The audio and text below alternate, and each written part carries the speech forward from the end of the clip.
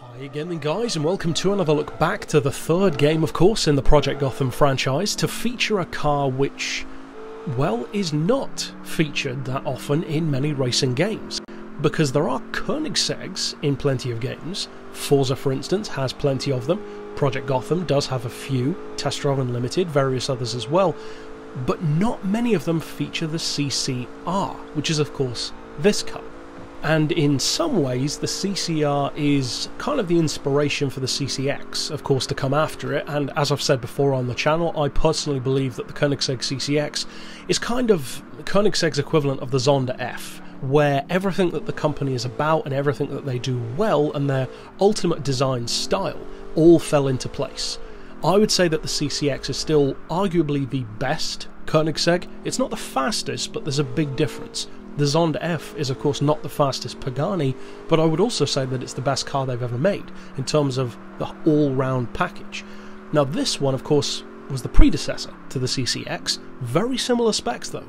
806 horsepower from both, or thereabouts, even though the CCX tends to get a lot more credit for its performance, even though it's actually fairly similar. Both cars do around the high 240 region to about 250 in the case of the CCX, but if I recall correctly, the CCR is actually the first Koenigsegg to have international relevance because, and as I said, if I recall correctly, I think it was the fastest car in the world for a relatively short time.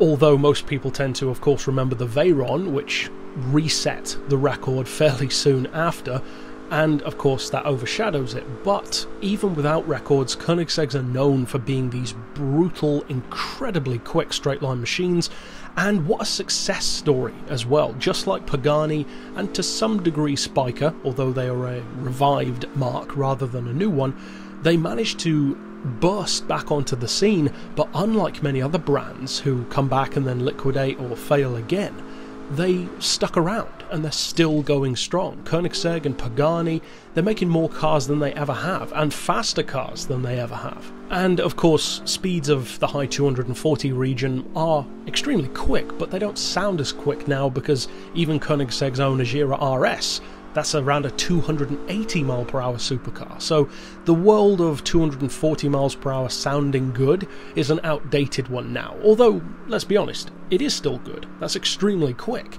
And it was the first car, on a production scale at least, to topple the McLaren F1, which was a big deal, even though many people don't realise that it did that. And although my personal favourite Koenigsegg is still the original, the CC8S, the slowest of them all, this one was a huge step up, because that car has around 650 horsepower, this one over 800, performance is fantastic, as I already said, the high 240 region, about 246, 247, 0 to 60, low 3 seconds, about 3.2, so typical hypercar kind of performance for its time, and fast enough to still be able to run against a surprising amount of supercars and hypercars even now.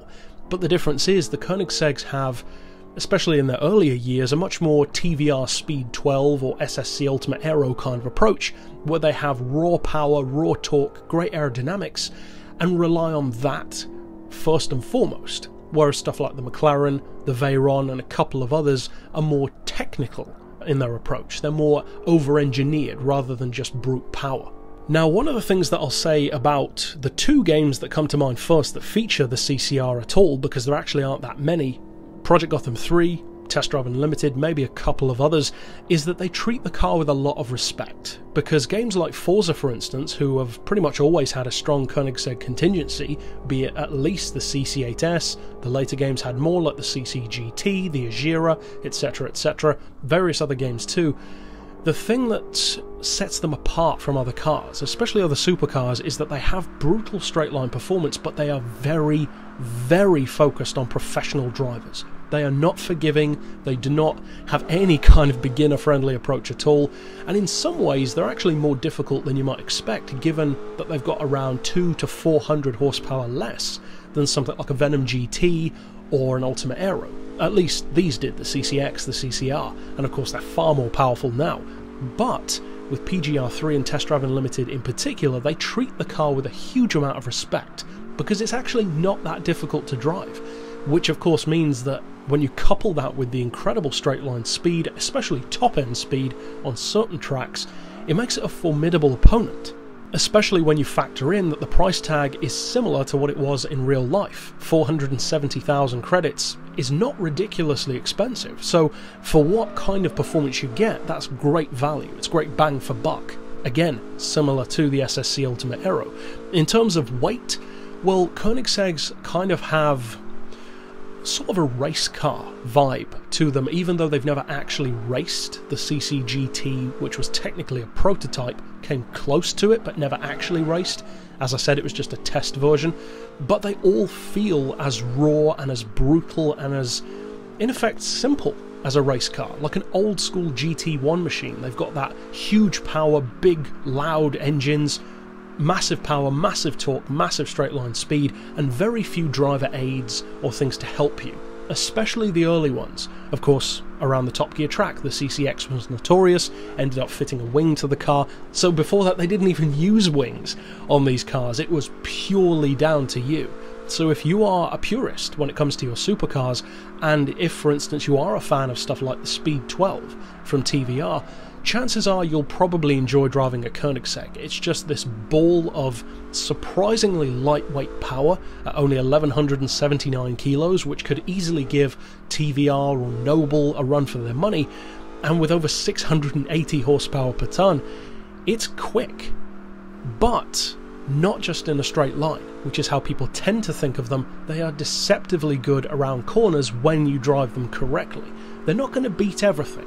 There are plenty of supercars with less power that can beat them, but they are always a threat, especially if you put the time and effort in to learning how to use any Koenigsegg to its best potential. So it's definitely worth checking out in this game. Of course, wasn't featured in the next one, we had the CCX instead, but whatever Koenigsegg you go for, you get a pretty similar layout. They just get faster and faster as the years go on. But that's it for this pick overall. Of course, I'll see you guys next time, and for now, as always, thanks for watching.